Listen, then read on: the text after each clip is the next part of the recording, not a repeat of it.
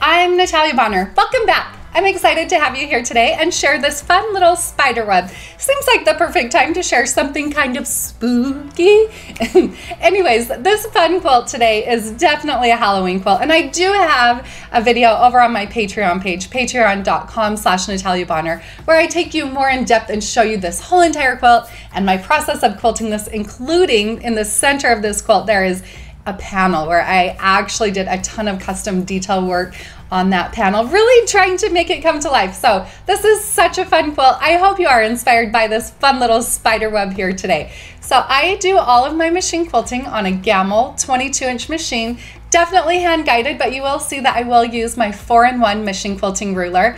Now I am using some So Fine thread, this awesome gray color on the top. That's what I'm actually using on this whole entire quilt top. And then on my bobbin, I'm using bottom line thread. So you can pick up the threads over on our website, pieceandquilt.com. Now the batting that I'm using here today is one layer of the Quilter Stream Poly Deluxe batting. I love that batting. It creates a little bit of loft, but still a really nice flat batting, just what I like. So let's check out this little video today. And if you do want more, make sure you check out my Patreon page. Let's get stitching.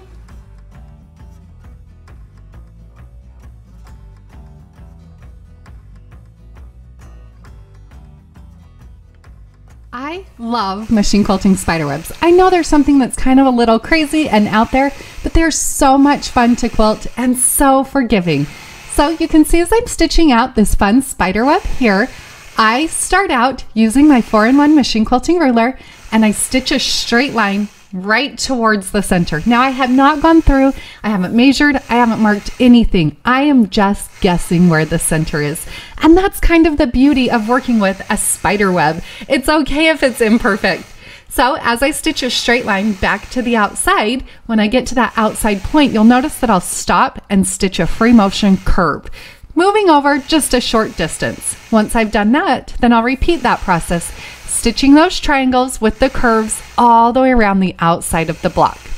Now, once I've stitched all of those straight lines, I've got my foundation, and I'm now going to stitch line to line curves. Now, these are totally free motion, and I like to quilt them a little bit wonky because they're a spider web. So you can see how I start out on the outside and continue to work my way to the inside, stitching out those fun little spiderweb designs.